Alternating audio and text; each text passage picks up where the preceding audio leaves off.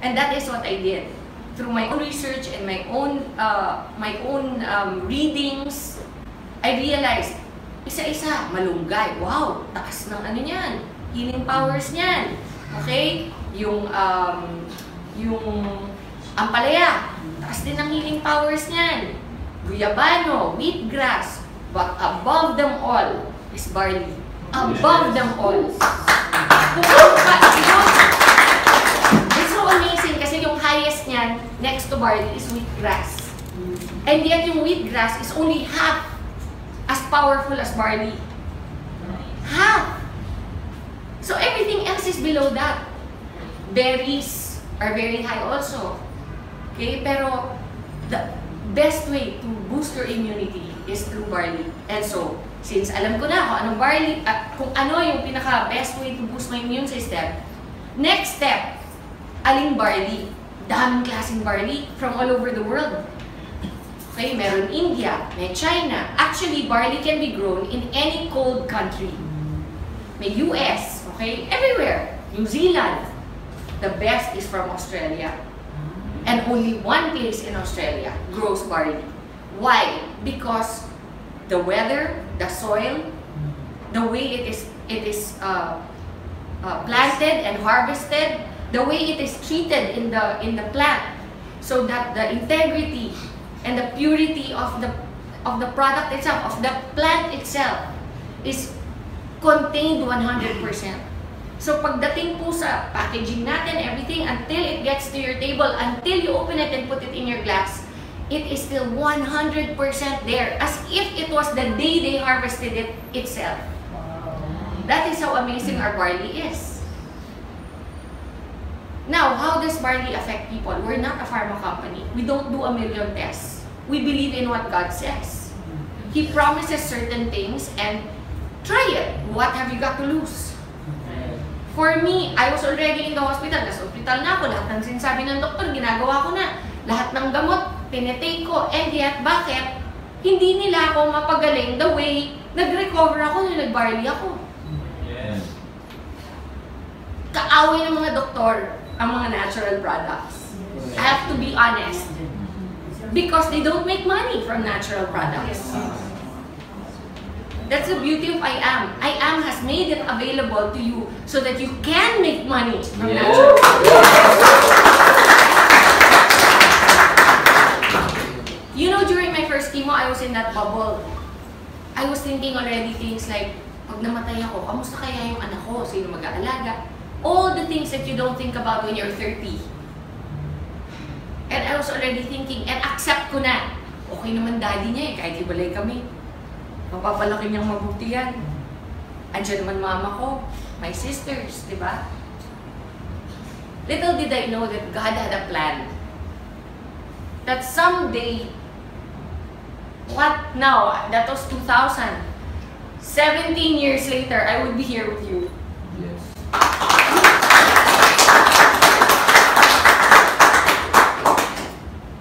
Iba magplano si Lord.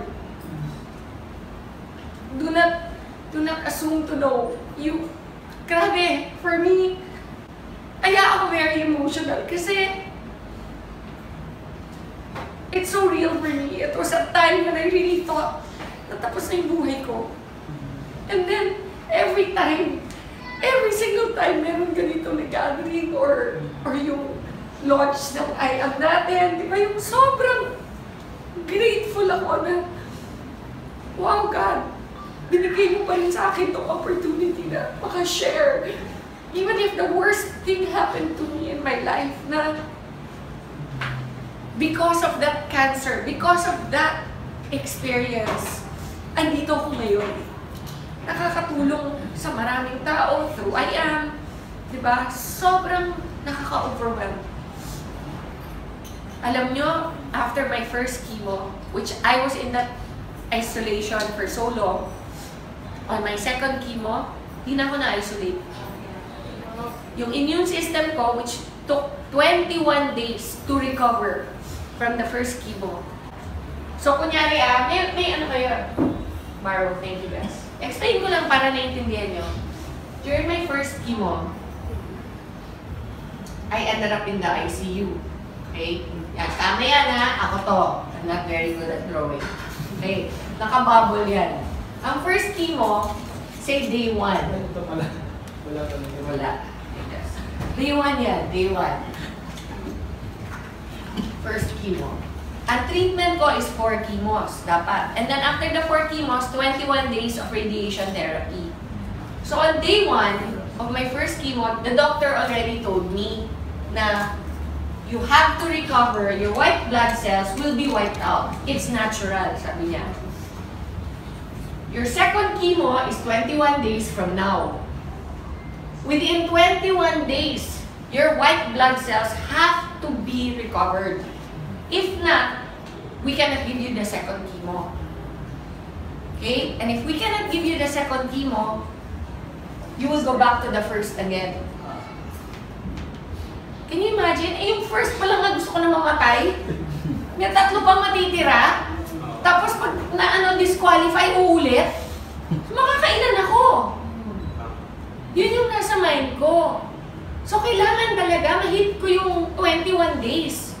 Parang parang hindi, parang quota sa kailangan ma-hit. Sapphire. Actually, except that this is for your life. This was for my life. So, I cannot rely lang on what the doctors are saying kasi for me, okay, andyan na lahat ng sinasabi na gagawin ko.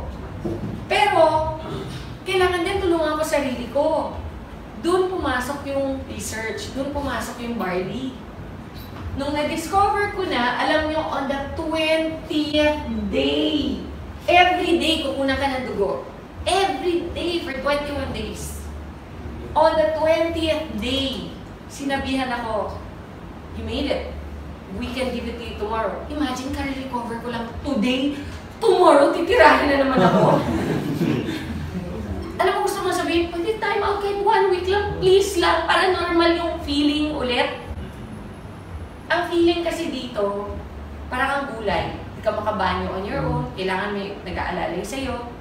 Hindi ka makakain ng tama, kasi lahat ng, ang bibig mo, punong-puno ng mga singaw. Okay? Walang lasa. Lahat ng kainin mo, tastes like metal.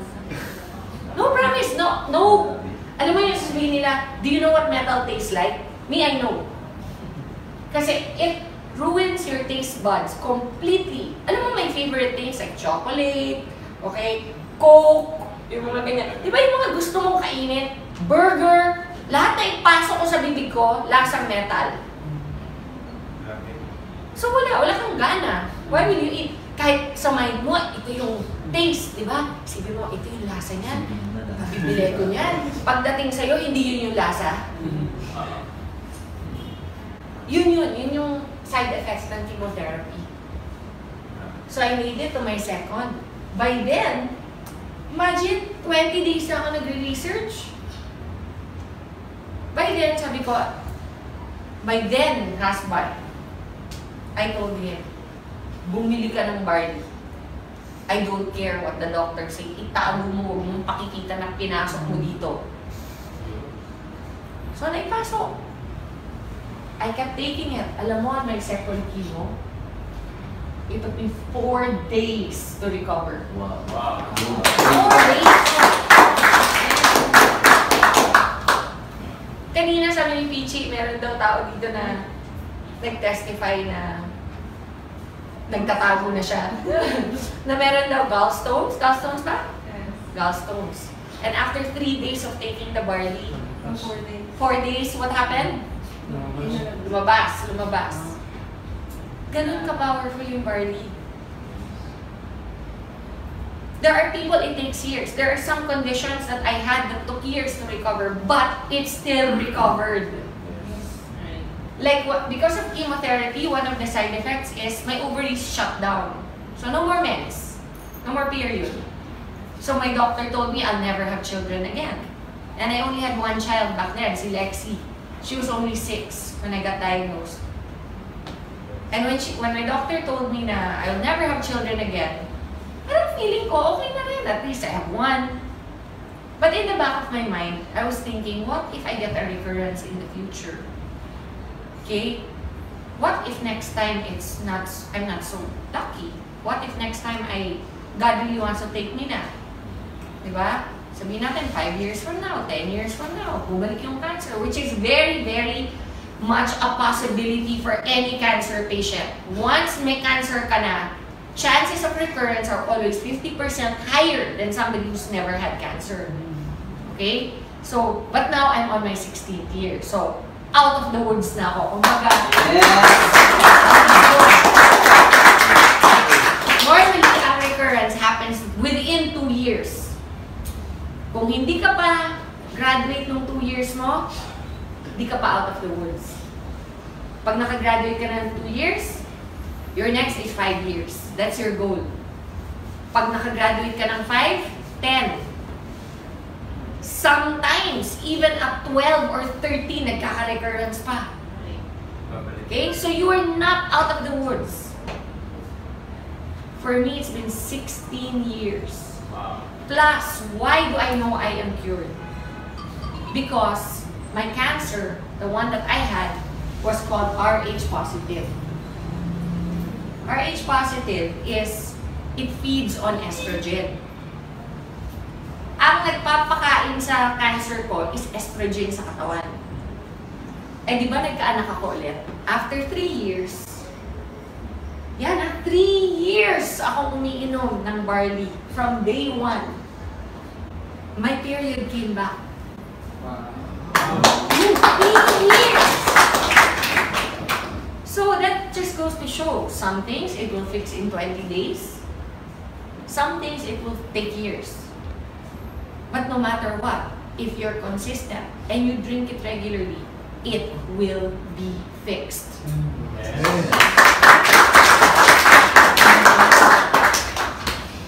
So on the 3rd year, I got pregnant and I have my son. During my pregnancy, all my doctors were going crazy. Nako, that's so dangerous. You have to have a medical abortion immediately. You have to do this, you have to do that. Nako, you cannot. You're a cancer survivor. Do you want to get cancer again? Yun yung sinasabi sa akin. Because nga, when you get pregnant, what goes up in your system? Estrogen. Correct? When estrogen goes up, I'm feeding the cancer. So whatever is dormant, whatever is sleeping in my system will wake up again. And it will be fed. And I will get it again. Yun yung fear. Even my mom, iniiyakan ako. Hindi daw ba sapat na pinadaan ko na sa kanya one time? At uulit pa ako. I'm so selfish. Lahat! I heard it all! You're a selfish person. You're only thinking of yourself. Lahat yan. Sinabi sa akin. But you know, I knew. In my heart, I knew. God will not allow this if there's no purpose. Yes. Yes. Yes. And you know, now my son is 12. Imagine he's 12. What if I had an abortion? He'd not be here. Yes. You know? And he brings everybody so much joy. Not just me, my mom, my daughter. And you know, when I found out I was going to have another child, you know, I knew in my heart it was going to be a boy. Hindi ko pa alam yung sex. Pero in my heart, I knew God promised. He said to me, you're gonna have a son. You know, from the day that I knew I was pregnant, alam ko lalaki. And I knew also that, you know, I was reading Malachi because I have so many testimonies about tithing, some other time regarding tithing. But in a nutshell, when I went to the States and I found out I was pregnant, I had no money.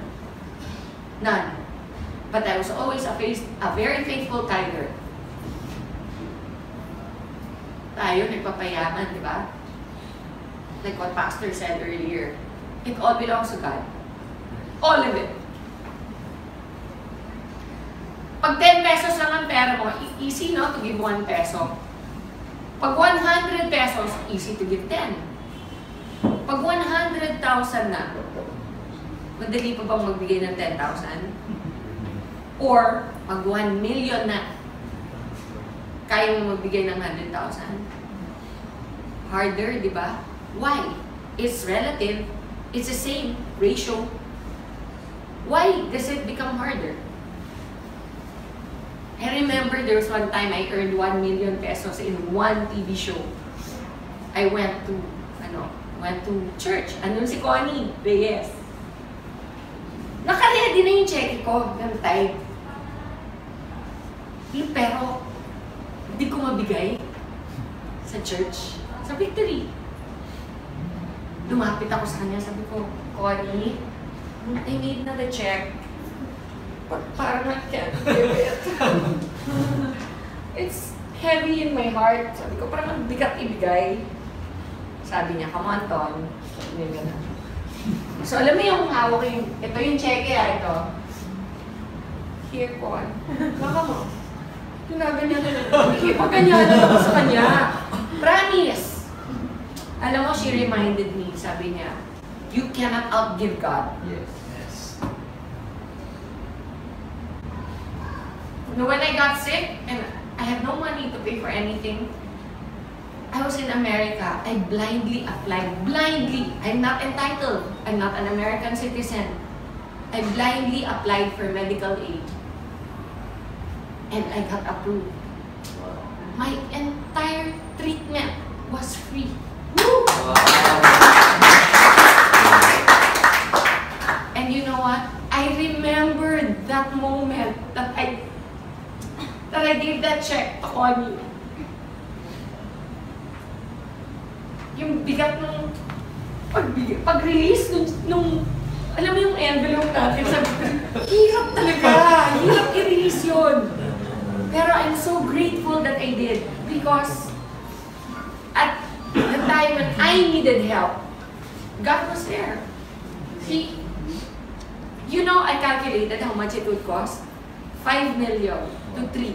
What I got in pesos, $100,000 is what it would have cost. Back then, it was 5 million.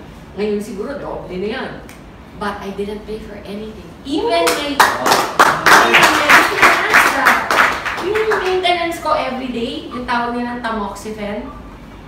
Normally, one tamoxifen is $100. And I have to take one every day. You know how much I was paying? $1 for each one. You cannot outgive God. So, okay lang na magpayaman. But don't forget what Pastor said. The money isn't ours.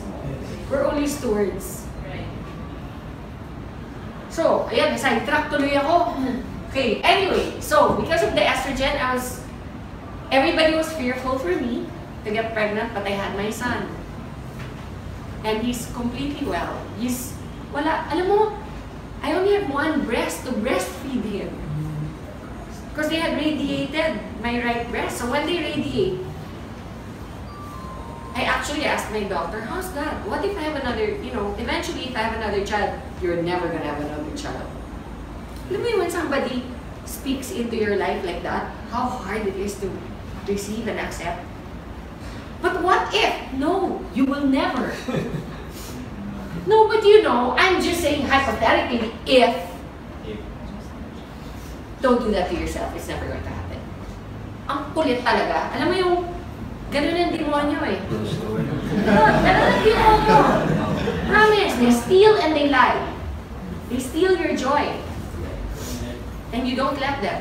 And even though he probably was an atheist, I looked him straight in the eye and I said, I rebuke that in the name of Jesus. I will have another child. And, when eventually I got pregnant, 3 years after, I was already here. I was so excited, I called him. My oncologist in the States, I called him. Hirap ka get through. The oncologists in America are one of the richest because people get cancer all the time. So they always have patients. It's a business. Normally, they don't even know you. They don't remember your name sa dami. Pero ako, natandaan niya. Kasi number 1, I'm not from there. I'm from the Philippines. Number 2, maganda ako eh. What can I say? I'm must have made an impression. Diba? Number 3, which is probably most likely the reason why he remembered me, I was his youngest patient. Okay. I was only 30. Most of his patients are 60, in their 50s, ganyan. Siyempre, siguro tuwing ako yung papasok sa office niya, happy siya. Hindi masyonda yung pumasok, di ba? Hindi Jurassic. So, nagkaroon kami ng banter nung aking doktor. And I called him. When I called, I got his secretary, and the secretary said, "Oh, who is this, please?" Sabi ko, "This is Maritoni from the Philippines." "Oh, one moment, please." Ang bilis, sumagot yung doktor ko. Sabi ko, "Hi, Dr. Cooley, do you remember me?" Sabi niya, "How can I forget my beautiful patient?" Sabi niya, "What is something wrong? Are you having a recurrence?" Kasi normally, tatawag ka lang muna sa doktor mo kapag nagkaroon ka ng problema ulit, di ba? Sabi ko, "Oh, no, I'm perfectly fine, thank you very much. But I just wanted to call you because I remember how you told me I would never have a child again. And I just wanted to share the good news with you that I'm going to have another child." Those were my words. I'm going to have another child. There's silence on the phone, no? And then he goes, "Well, you know what? I'm really glad you decided to adopt." Ganon siya ka-certain that I will never be pregnant again. So I said, no, Dr. Cooley, you don't seem to understand. I'm pregnant. Again, silence. Tagal. Are you there? Are you still there, Doc? Sabi niya, no, that's not possible. Sabi niya sa akin. Sabi ko, "No, Doc, I'm pregnant. And I'm gonna have a son." Kasi by that time, alam ko na, no, I was already mga 4 months pregnant. And he said, "Oh, no, wait, what did you do?" Sabi, "What did I do?" "Oh, I had sex."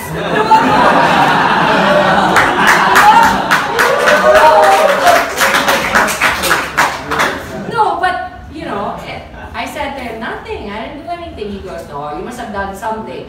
So, siguro kala niya medical procedure or something. So I said, "No, I've been taking a supplement for a while, and it's called Barley." And ako yung nag-educate sa kanya about what I had done this whole time, from day 1. Sabi niya, "Oh, you're a sneaky one." Sabi ko, "But it worked." And sabi niya, "Oh, well, I'm very happy for you." You know, and in as much as we are not allowed to recommend those things, being doctors, we do not stop our patients if they want to. Sabi niya. So, imagine, that's my oncologist na. He's the one that told me I'll never have a child again. He's the one that told me that, you know, if I get pregnant, for sure I'll have a recurrence. And yet, here I am. My child is 12 years old. I'm 100% in good shape. I would like to say I'm in more than good shape. Yes!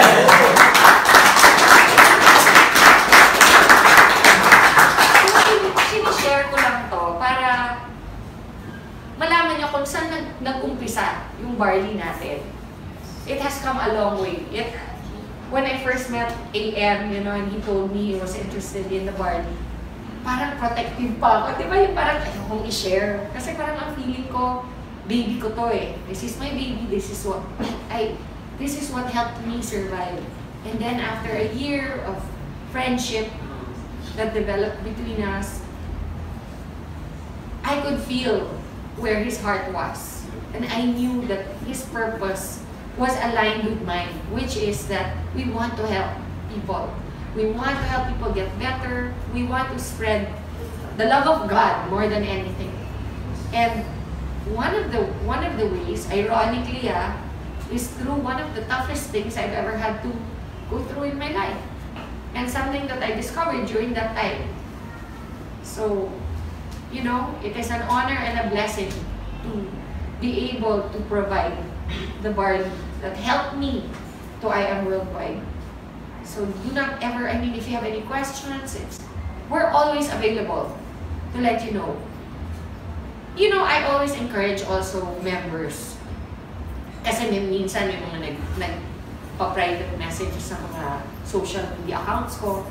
Simple things like, pwede ba ang Barley sa diabetic? You can Google that. I am not your only source of information. Tama lang. Okay? It is in the internet. That's why I am proud to tell you, grabe ang galing ng barley natin. Kasi hindi lang po sa akin dapat manggaling yung believe ninyo. Ako lang po ay testimony. This thing that you see in front of you is the reason why I'm living proof that it works. Okay? But go and do your own research. Find out. Maybe, mas may alam pa kayo eventually kaysa sa akin about what barley can do. Diba?